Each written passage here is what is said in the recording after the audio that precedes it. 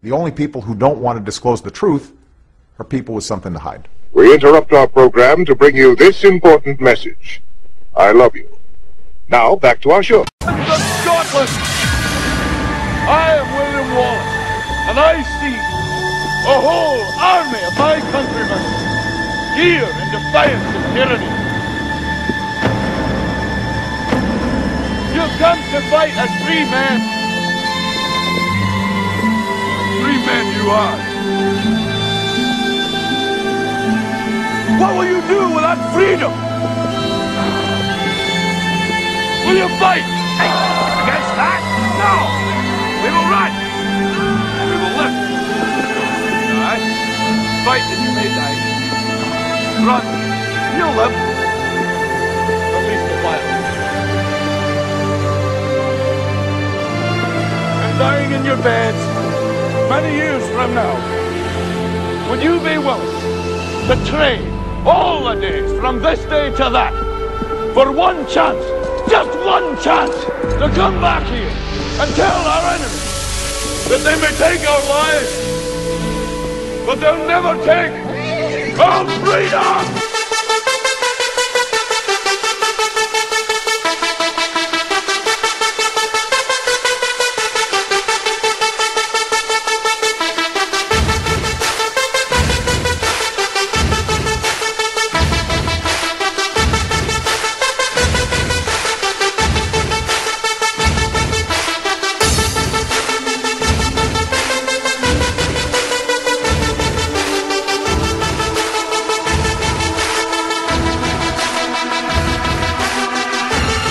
When the president can kill whoever he wants, then he's not a president anymore, he's a king. To start assassinating American citizens without charges, we should think very seriously about this. There aren't even any charges filed against him other than what the president's people have publicly said about him. Can we just say that because of what we think he said to somebody in a foreign country, he's lost his right to life? And American agents can just kill him? If the American people accept this blindly and casually, that we now have an accepted practice of the president assassinating people who he thinks are bad guys, I think it's sad. I strongly object to the president institutionalizing a policy that explicitly says that he has the authority to target American citizens because he believes they're bad people. You don't protect bad people because they deserve it. You protect bad people and go through the process because you think a lot about innocent American people never being treated in this manner. This is something that this is major in many ways about following the rule of law. I can remember here at Fox arguing in the hypothetical whether or not the president could order an American killed, and everybody was recoiled at even the thought of it. Now, it doesn't even make the front pages. What about the Constitution? What about life, liberty, and property? What about the very obligations imposed on the government in the document that created the government itself? Well, that's the whole point of the document in the Bill of Rights. Our ancestors tried to protect us against this omnipotent type of power. That was the whole idea. They said, look, the greatest threat to our freedom, the freedom of the American people, is this federal government that we're calling into existence. And to protect the people from this government, we're going to have the Bill of Rights and constitutional limitations. The Nobel Peace Prize winner has just announced and authorized that he has told the CIA that it can assassinate American citizens in direct violation of the Constitution's Due Process Clause, in violation of federal law, and in violation of treaties to which the U.S. is a party. The Due Process Clause to the Constitution states that no person, whether they're overseas or in the U.S., may be deprived of life, liberty, or property by the government without due process of law, which means a jury trial. He was never tried or charged for any crimes. Nobody knows if he ever killed anybody. There's no trial here. There is no judicial determination. It's some bureaucrat or team of bureaucrats that says, we have determined that that guy is guilty of terrorism, therefore we have a right to kill him. So the president says, look, these people are on the list? Is that what he does? What the CIA does, and it doesn't happen very often, what the CIA does is they go into literally to the president, and they have a list of all of the things that this person has been charged with, and they have all of the, not charged with, not indicted. And he signs a death warrant. He signs a death warrant. Yes, our president has a hit list of American citizens like you targeted for assassination.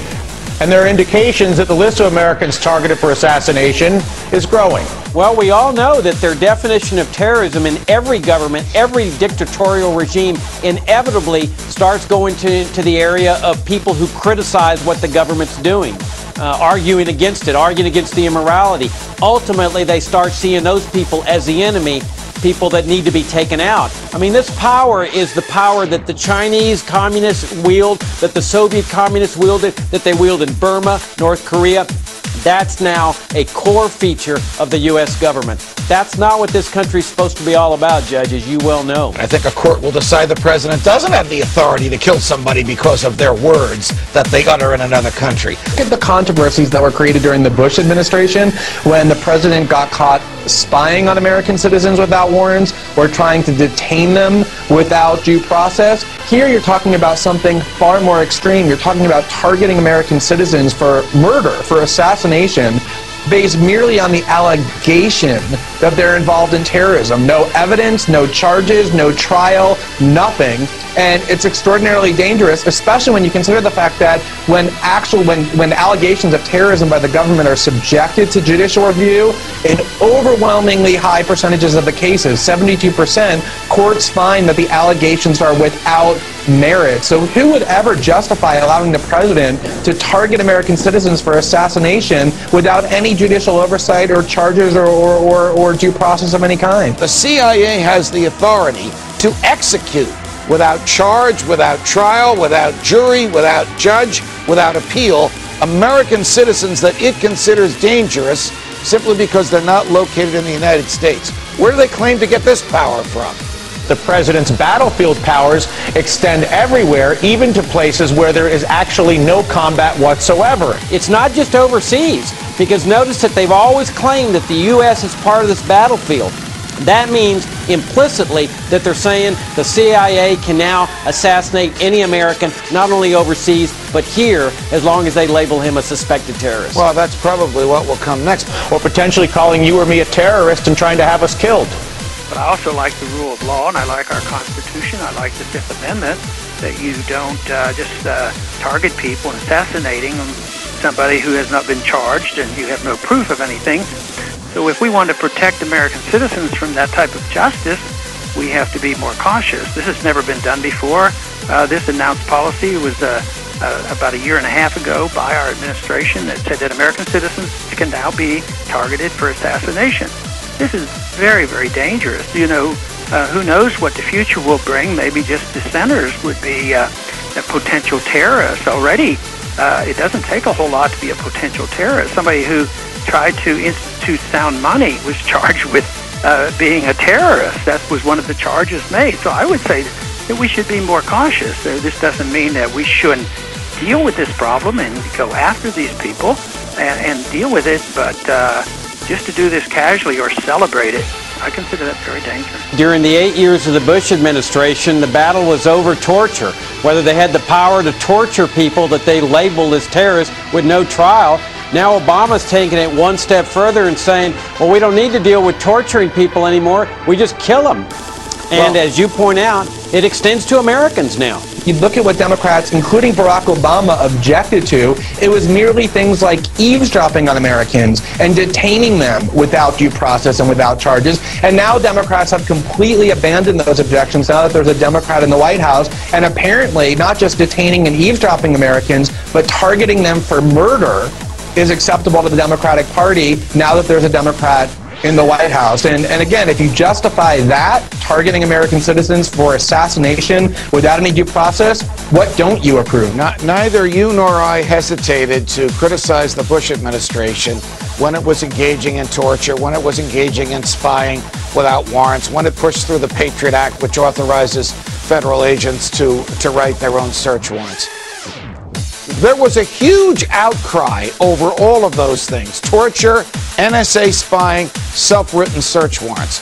Why isn't there a hue and cry in the media today over the Obama administration claiming it can summarily execute Americans that it thinks have helped terrorists in foreign countries? Not that it has proven to a jury, but that it thinks it has helped Americans, has attacked Americans in foreign countries. Well, all too often the media has become the mouthpiece for the administration, regardless of which administration is in power. I mean, and conservatives bear some of the responsibility here because they vested these powers in George W. Bush, and we libertarians kept saying, you cannot do this. You have to assume that your worst enemy is in power before you vest these powers in there. And sure enough, now Obama, who the conservatives are calling this dangerous socialist, now has all these powers that they vested in Bush.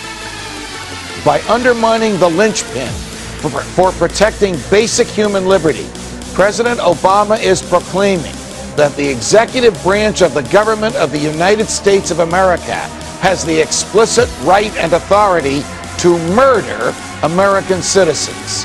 The extra-constitutional CIA, which has been constantly expanding its powers since World War II, has been more than happy to carry out the executive's illegal orders.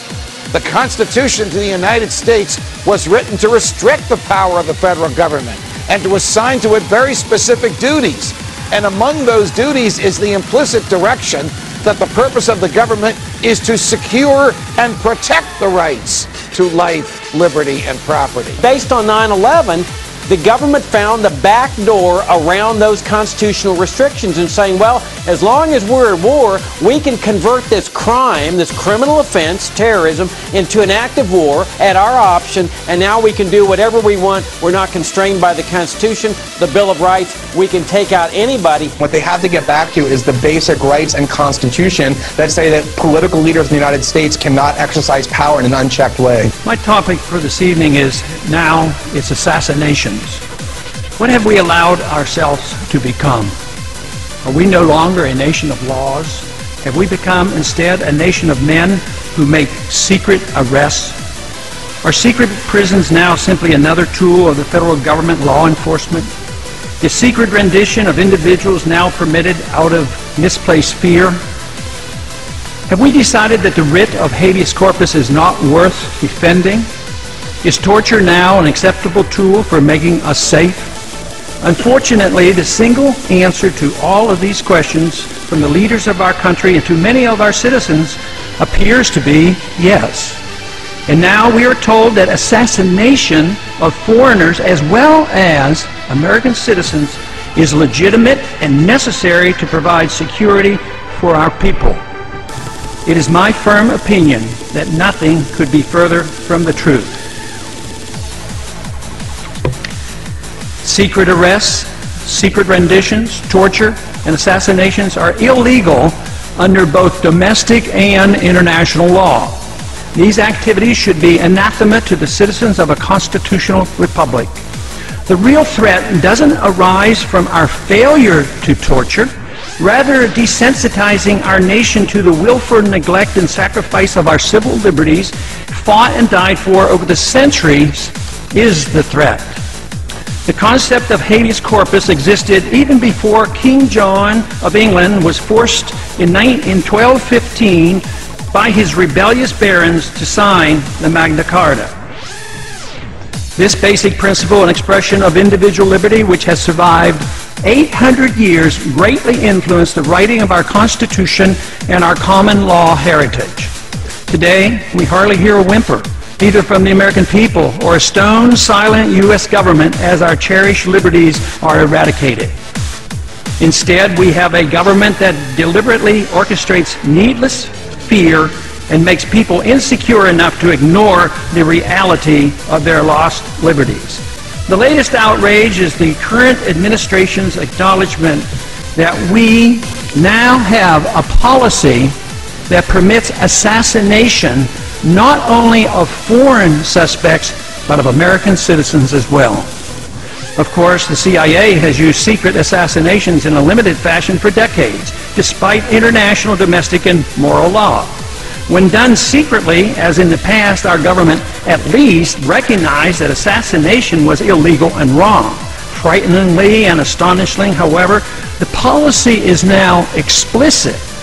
National Intelligence Director Dennis Blair, in open testimony before the House Intelligence Committee on February 3rd of this year, acknowledged that American citizens can indeed be assassinated at our government's discretion. The U.S. government attempted to assassinate Anwar al-Awlaki in Yemen without even charging him with a crime.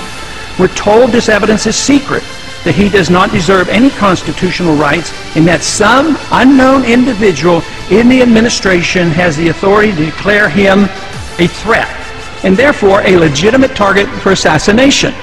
Yes, I know he is probably a very bad person. Yes, I know that only a few Americans are on the assassination hit list. Yes, I know that artificially generated fear makes a large number of Americans inclined to applaud this effort, which supposedly will make us safe. But if this could become standard operating procedure and a permanent precedent is established, let me assure you that this abuse of the law will spread. It's time for Congress and the American people to wake up to the realities of the dangers we face. We must remember as members of Congress that we have taken an oath to protect and defend the Constitution from all enemies, foreign and domestic. It should not be that difficult to distinguish the difference between the danger posed by the underwear bomber and the danger posed by a government that endorses secret prisons, torture, and assassinating American citizens. And I yield back the balance of my time. I have two words for you. Predator drones. You will never see it coming.